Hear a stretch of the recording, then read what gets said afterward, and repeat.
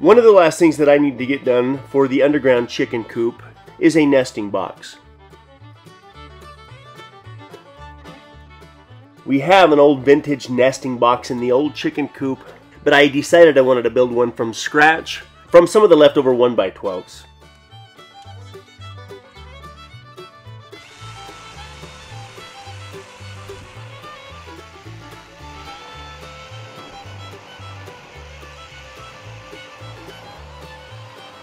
Typically, for every one nesting box, you would have 3 to 4 birds. Initially, I started out to build a 15 pocket nesting box, and as I progressed, I figured out that 10 would be more than sufficient.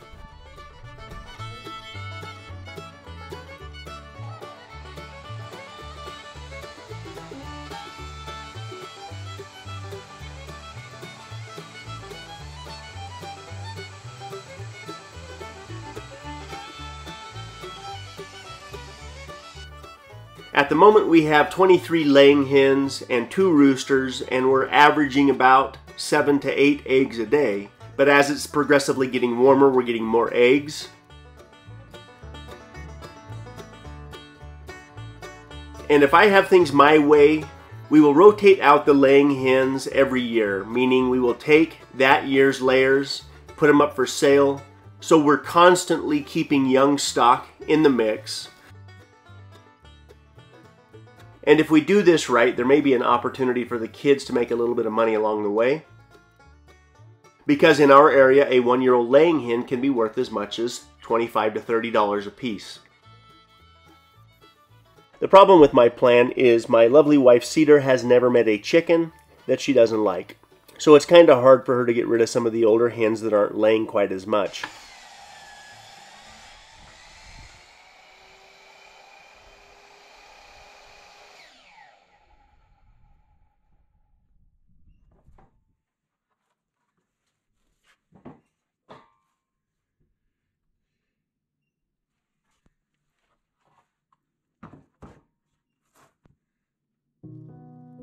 In a best case scenario, a laying hen is going to start laying somewhere around 6 months, and we've had hens lay for over 5 years, but they typically get a little bit inconsistent the older they get. Last fall, we picked up an incubator that we will use to cycle in the new chicks. And again, the hope is that we're constantly cycling in healthy laying hens, and then we can sell off the second year birds to help offset some of the costs associated with the chickens. By the way, this will probably never happen, but I think it'd be a great idea if my wife and kids weren't so attached to the chickens.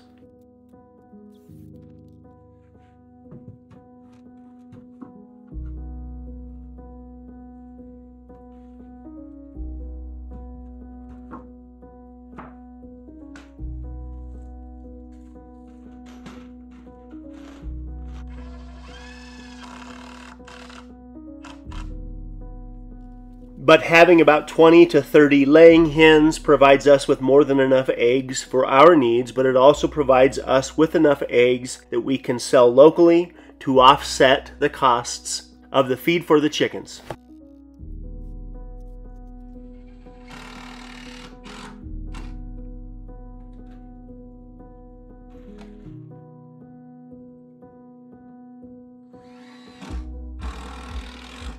But the long-term goal is to have a very, very large compost pile right near the new chicken coop in that front pasture area, where I can constantly be turning straw and grass and goat manure and chicken manure into compost that we can use in our gardens.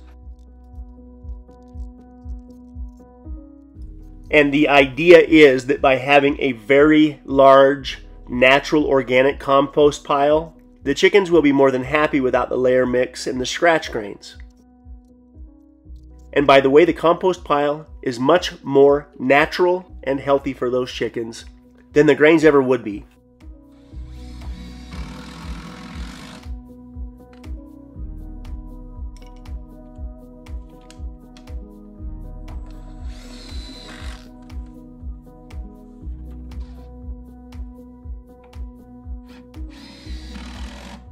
there will be much more protein available in the compost pile than they would get in the scratch grains, so the eggs will taste better.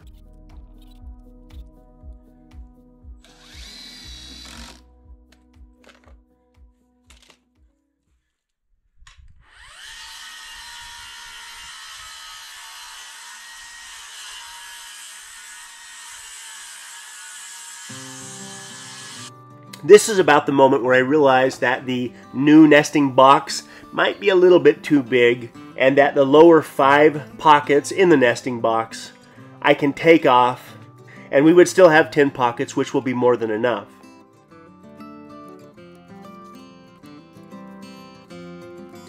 I was kind of bummed, and it was a little bit of a waste of material, but the nesting box didn't look quite right, and it was just a little bit too big.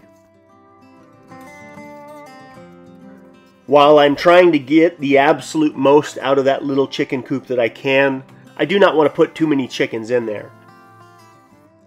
So having 10 pockets in the nesting box is really all we need.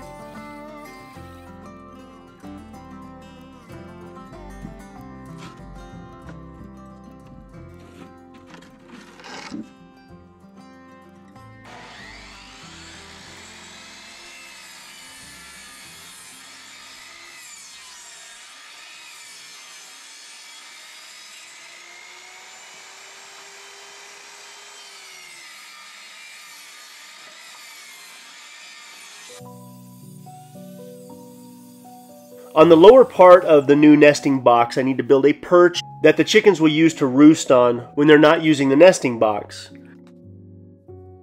And the idea is I need to put the lower roost further away from the front of the nesting box and the upper roost closer to the front of the nesting box, so that when the chickens stand on the roosts, they're not in danger of being lined up, if you know what I mean.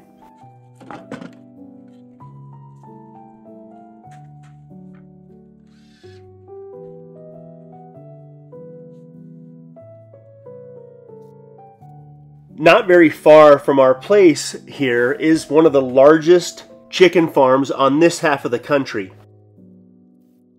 And if we didn't want to mess with chickens, we could drive down to that processing plant and get their scratch and dent eggs for virtually nothing, like pennies.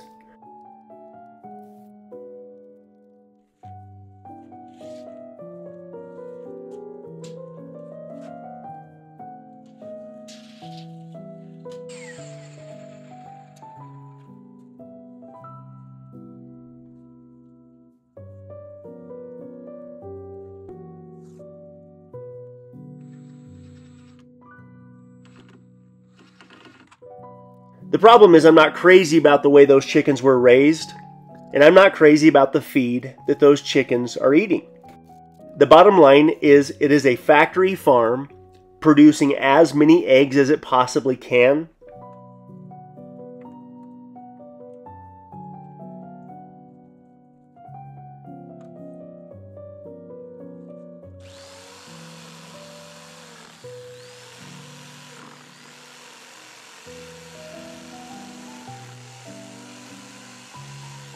And there's absolutely no reason why I can't take on the responsibility of raising those chickens myself and ultimately ending up with a higher quality product.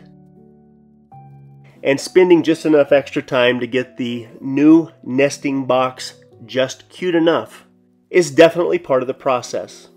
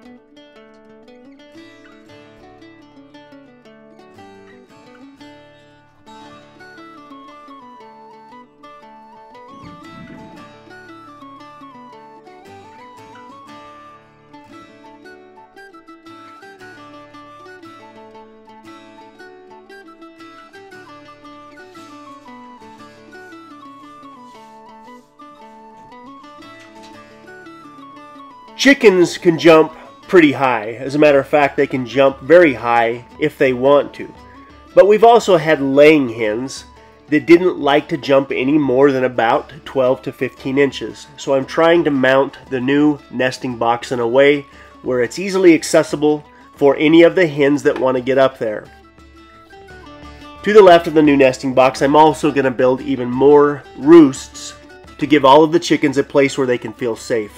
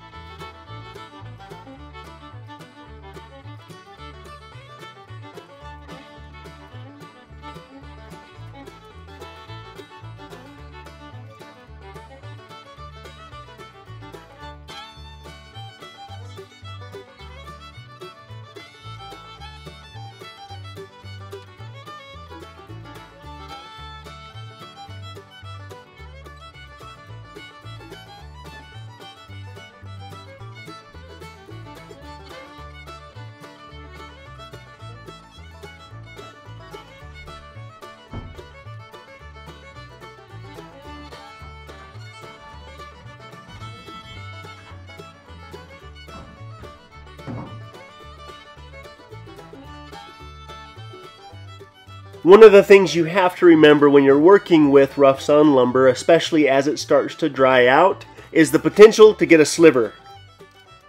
I've worked with the wood long enough that it doesn't get to me too often, but I deliberately sanded down every pokey on the new nesting box, so when one of the kids or when Cedar may be collecting eggs, they're not taking their life in their own hands. Lightly hitting the nesting box with my band sander was really all that it needed.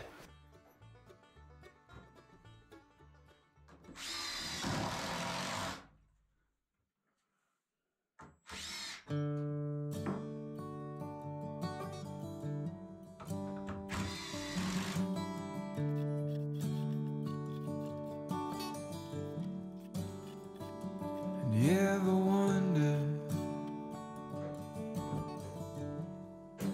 if days like these last with one another, with the feeling pass? Would you find out with me if it all starts to crumble? We'll search for pieces for a hope or a mumble.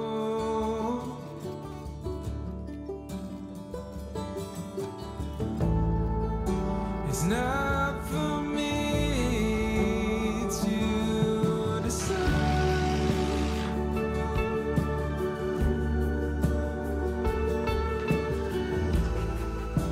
if I should be the one by your side.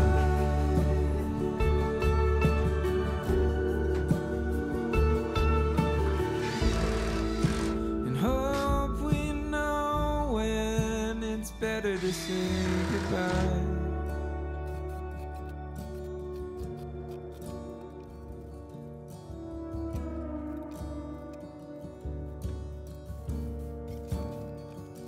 You ever wonder